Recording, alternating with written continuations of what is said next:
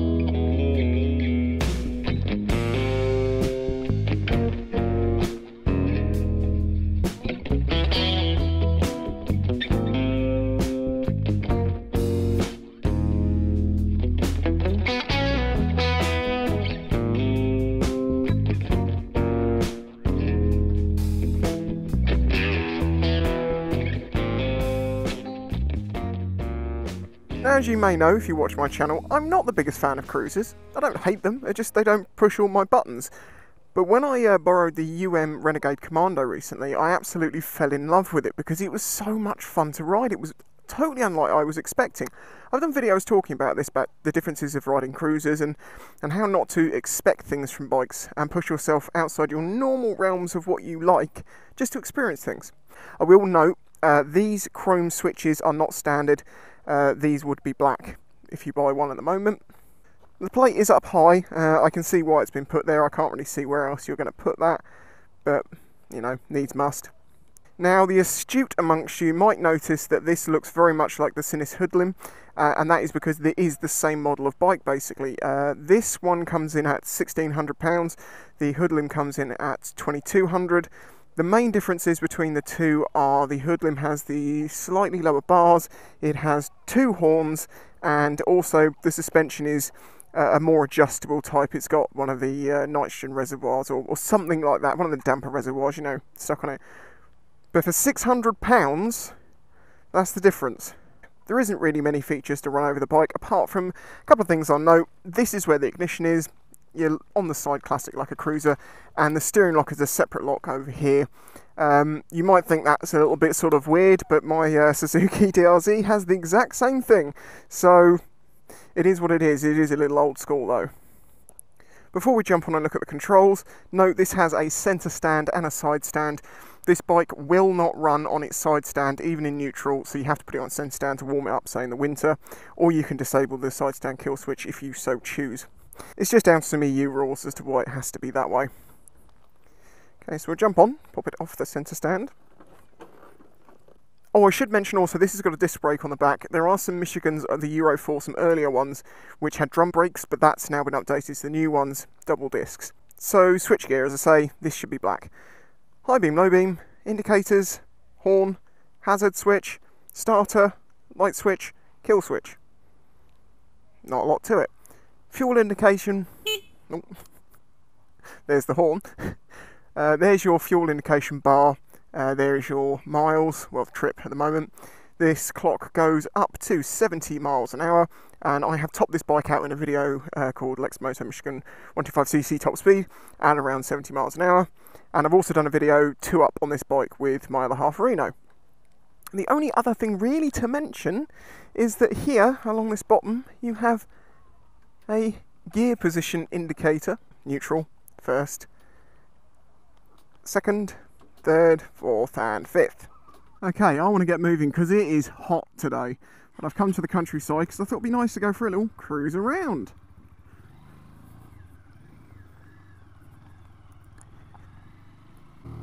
This bike's got a great steering angle, it's very manoeuvrable at slow speeds.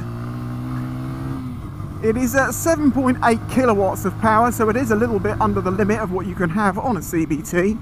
But I've actually, as I say, found that it's perfectly peppy to get you around town. It will do 70, and it can take 2 people. So sure, it's not the fastest 125 I've ever ridden, but it's also not the slowest. In comparisons to the this thing is a lot smaller, which can be both a good thing and a bad thing. It's a good thing if you haven't got much space in your garage, because the took up a lot of space in my garage. I've had a lot of bikes in there over the time that I've been reviewing different bikes, and some take up more space than others, and that just seemed to take up a ton of space. This is much more compact, although obviously with that you get a little bit less space on the bike, but it's not as much as you might think, because I found with the the rear pillion seat sort of bar was right on my coccyx, and I just had to make sure I sat forward a little bit so I wasn't leaning on that. On this, it has more of a graduated pillion seat, so I can sort of wedge my coccyx into that, and it's not particularly uncomfortable. And I've got still room in front of my knees, but obviously I am 6'4". I'm about 15 stone, 15 and a half stone, so I am a pretty big chap to be on a 125. But it doesn't seem to hold it back, and that's absolutely fantastic. That's part of the reason why I've come here to the country lanes, because I thought, well, let's go for a cruise around. It's lovely weather. I kind of love my job. I have to say that I'm doing this. Just get to go out and explore the countryside. But also, it's hilly, and hills are the foe of the 125. For £1,600, the build quality of this bike is really good. You know, it's obviously not the most expensive thing in the world, but it doesn't look 1,600 quid. That's kind of incredible that it's that cheap. More so when you consider the fact that when you buy a new Lexmoto, you'll get a 24-month parts and labour warranty, which is nationwide, so you don't have to just go to your specific dealer. You can go any dealer you wish, and you're also going to get a year's breakdown cover, unlimited breakdown cover. So you are covered should anything happen. The suspension, is being highlighted currently, is firm. The front is not quite as firm as the rear. It does give a bit of a bumpy ride on bumps, but it's not that bad, really. I am going to push the bumpiness that this bike can take later on today. Some of my regular viewers probably know exactly what I mean by that. This bike is made in the Zhongshan factory in China. If you're not aware of how Chinese motorcycles work, basically they don't all come from the same factory. Like Lexmoto sell bikes from multiple different factories, so you're going to get different quality levels, different standards from different factories. Lexmoto do travel out to China a lot. I know this, I speak to people who work for them and get all the gossip on the inside scoops. And they really do care about making sure that the factories are producing good bikes, because at the end of the day, they're the ones that are going to, you know, they're selling them, they want them to be as good as possible. Zhongshan, if you don't know, is a highly respected brand of Chinese motorcycles, respected for making good bikes. What might surprise you, however, is to discover that in the same factory, the Zhongshan factory that this bike is built, they also make the new Nortons. Yes, Norton, great old British company, building in Zhongshan. Go!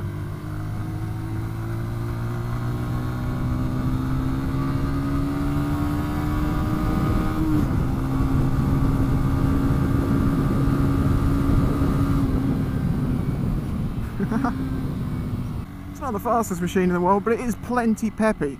Pulls away from the lights good enough. That is something I haven't seen in years, a roadside picnic. Proper English. Squirrel? I personally prefer the looks of the than the Michigan. By the way, it is Michigan, not Michigan. Some people will get very annoyed about that over in America, I'm sure. So I do prefer the looks, but it's a classic looking bike. And there is something actually that's worth mentioning, which is that you may have noticed that this entire bike is black, basically, apart from the tank. And the reason that Lexmoto has done that, partially, is because they now sell fuel tanks which are just primered, bare primer. So you can custom paint your own tank, fit it to your bike, and have a really custom looking bike for, you know, I think the tank's around 80 quid, so, you know, you put a couple of £100 into it. You can even get it painted professionally, put it on the bike, and, you know, it's going to look like a unique bike, a one-of-a-kind your bike. And that would still come in cheaper than the Hoodlim. It's just worth noting, I think. It's fantastic that you could customise things that much, and there's many other ways you can customise this bike. You know, you can change the bars, change the mirrors. The mirrors, yes, I'm at the mirrors, let's mention that. The mirrors on this bike are preposterously wide, and it makes filtering through traffic a wee bit scary, because they go beyond the end of the handlebars, which is normally not something... shouldn't have lost momentum on the hill. is not normally something that I notice on bikes. It's normally, you know, your hands are the width, so as long as your hands get through, you're okay. Not in this case. But also the height of them is van mirror height. It is bang on van mirror height. So yeah, you really do need to be careful when you're filtering, or maybe put some different mirrors on it. Although if you're making a custom, you could remove the mirrors entirely because it's not required on your MOT to have mirrors fitted. No problem, mate. Oh, that squirrel. That squirrel. I think that's something that this bike screams, is value. 1,600 quid. I bought my first Chinese 125 like longer. Oh my god, it's over 10 years ago now. I'm 33 now, I think. Am I 33 or am I 32? I honestly can't remember. I was born in 85. Whatever, it was about 10 years ago. I paid £1,400 for my adrenaline. It was nowhere the build quality that this thing is. It had none of the gadgets that this thing has. And I didn't get nearly the amount of covers that you get these days back then. It really is quite amazing how much bike you can get for your smaller amount of money. Sure, if you've got the money to spend on some other brand, you'd rather go for that, go for it. That's the wonderful thing about bikes, you can choose whatever you want. But if you don't have a lot to spend, and you want a little bit of backup, like I say, knowing that your bike's going to be covered should anything go wrong with it, 1,600 quid.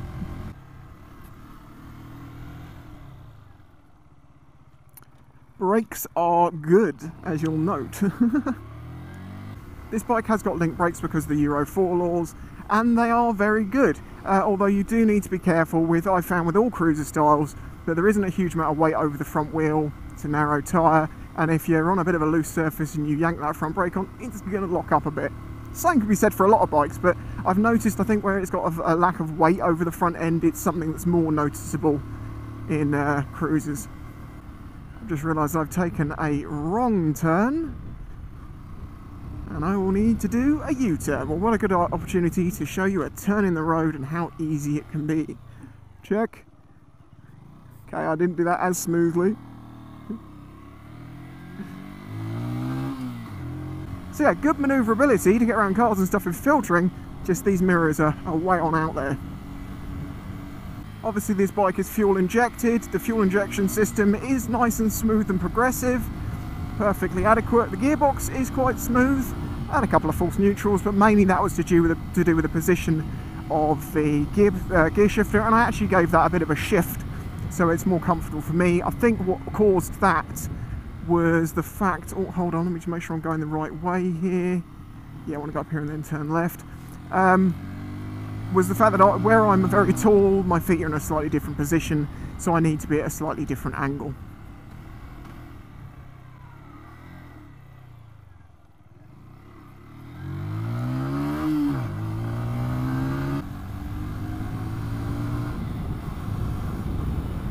What a view, man. Let's put it in fifth and cruise. 45 miles an hour. Engine is just ticking over. Smooth ride. It's taken out the worst of the bumps. It's not too jarring. It's pleasant. It's very pleasant. Now obviously, comfortable cruising speed on this bike, say on a dual carriageway, is going to be around 55-60. It will do 70, but you are going to be putting a little bit of pressure on the engine at that point. But then it's a 125 and they kind of live through that. I know I pinned my 125 around everywhere for well over 20,000 miles and that thing did fine. I don't think people who are into cruisers are necessarily too concerned about top speed figures, performance figures. They just want a comfortable bike to ride, and it is very comfy. The seat is nice and squidgy. I do need to make sure I sit more upright, but this is a byproduct of being so damn tall. The exhaust is very quiet, no doubt about it. I think they make a system, a louder, more open system for this bike, so that will give you a little bit more volume if you want to be heard in town, or if you just want to have a bit of more of a loud bike. That stuff's available from Chinese motorcycle parts online.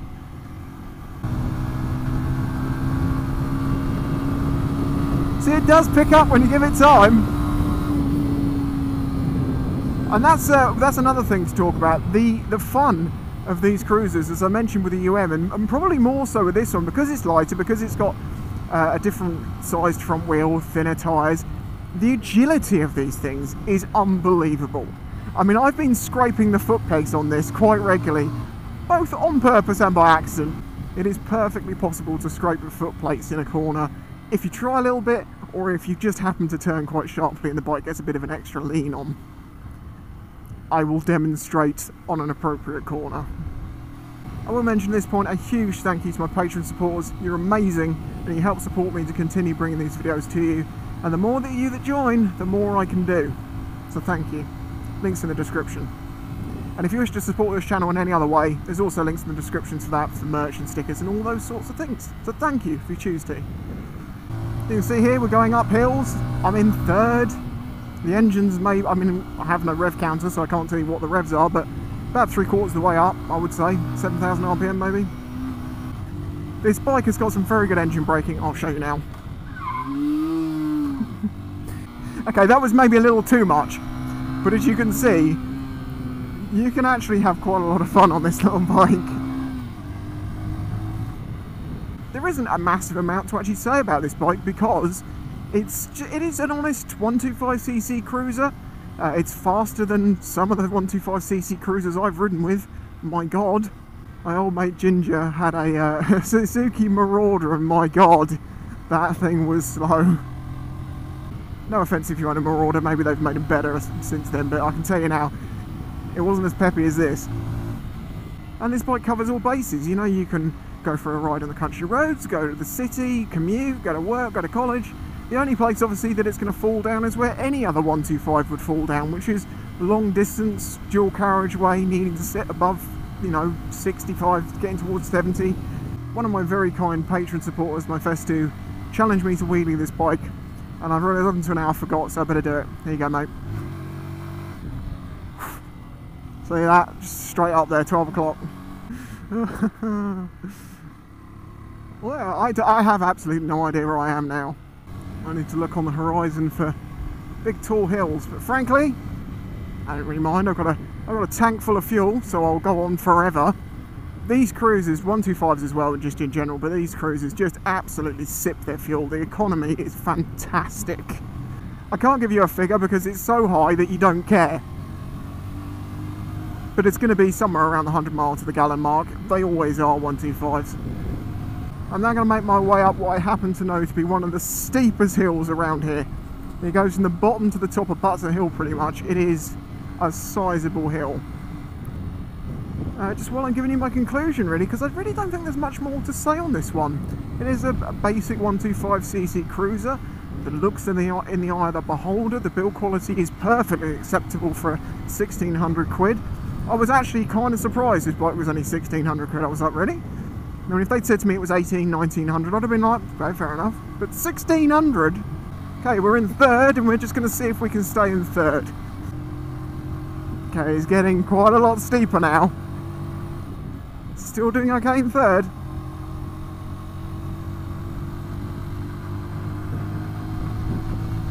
Now it's starting to struggle. Now we're getting onto the much steeper bit.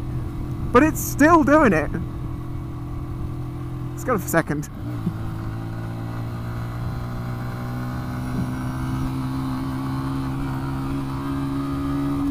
Back in the third.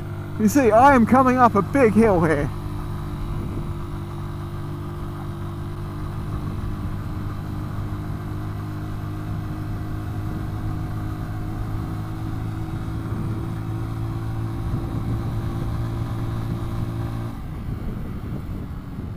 Is there anything I've missed out? Any questions that you have, feel free to drop a comment below. I know some of my subscribers are Michigan owners. And also, if you want to join the Spice 110 community Facebook group, you'll find that there is a really helpful group of people on there, over 600 of them at this point, who will help answer your questions. They have experience in these types of bikes. A very helpful group of people. Don't swipe me.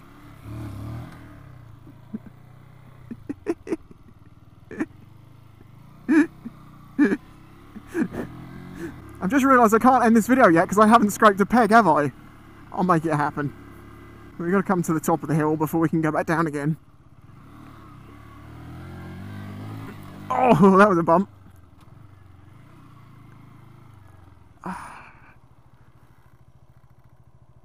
Yeah. Well, if it's got me to the top of this, it should do fine round town. So as I say, thank you very much for watching. Don't forget to leave a like because I'm about to scrape this peg. And I'll catch you next time. I'll actually have to really try to do this.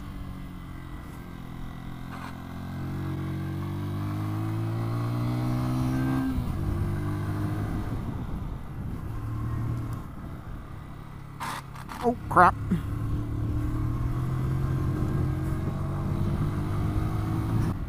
That was a genuine mistake.